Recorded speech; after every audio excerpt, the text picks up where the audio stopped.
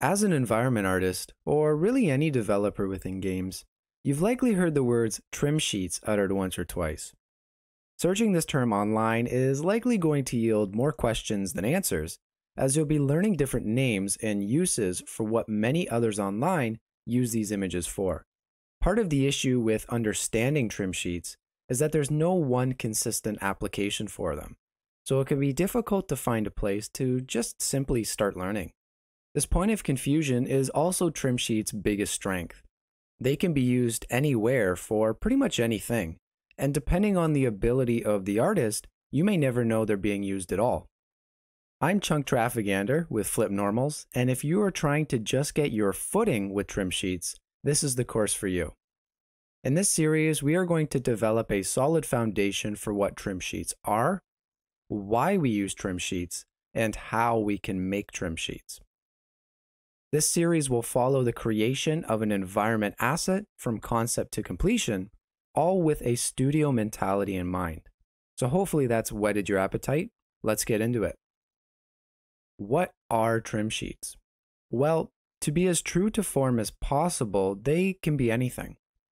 Now, that really isn't a satisfying answer, and I don't blame you for thinking that way, but I think it's important for you to hear that first so that we can begin to build towards that understanding.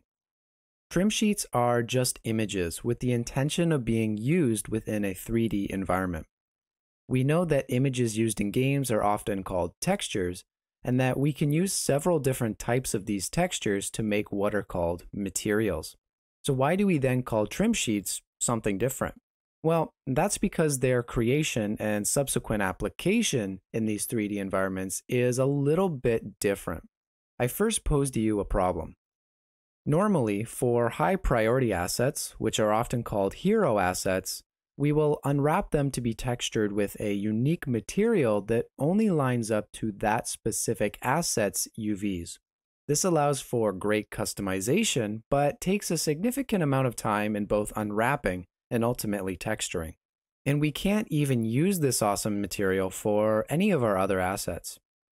If we think about how many assets comprise any game level in current generation games, that's a lot of time spent unwrapping and texturing. And while environment pieces are incredibly important to games as a whole, the amount of time and screen real estate that these assets take up is minuscule in comparison to these hero assets. So unique materials aren't as much of a priority.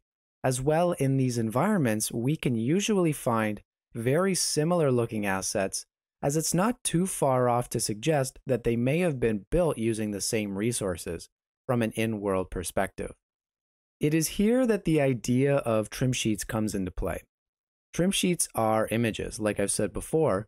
However, I like to think of them as a list of materials. Like when building a wall in the real world, we need to know the resources that we would be using in its creation. Let's look at this wall here. Initially, it's going to be a brick wall. That's easy, I can make a brick material, no problem. But now I realize that I need to create supports for these pieces, and I'm going to have to make them out of some kind of stone. But instead of wasting resources on creating an entirely new material, I can just allocate some space on my bricks with really no issue. But then I remember that this is actually an apartment building, and I need windows too. Again, I can't really justify an entirely new material for just a window texture, and so onto my bricks it goes.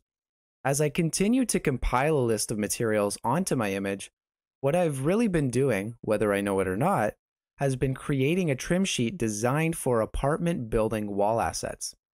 The best part of this trim sheet? I can use it on anything, and even make some tweaks to update and create quick variations to these assets on the fly. Now I'm able to quickly texture my thousands of environment assets while also maintaining some visual cohesion across these assets because I'm drawing from the same resources. Another positive side effect is that we greatly reduce the number of images we need to load a level, even as low as loading only one trim sheet material for an environment. Where materials may be centered around specific surface properties such as brick, rock, glass, and so on, We can think of trim sheets as being centered around various use cases for these materials, such as apartment building, country barn, or Egyptian architecture. There are endless ways to construct these trim sheets, each with endless possible uses. It's going to be up to us to determine what our end goals are for these resources, which will directly determine how we go about creating them.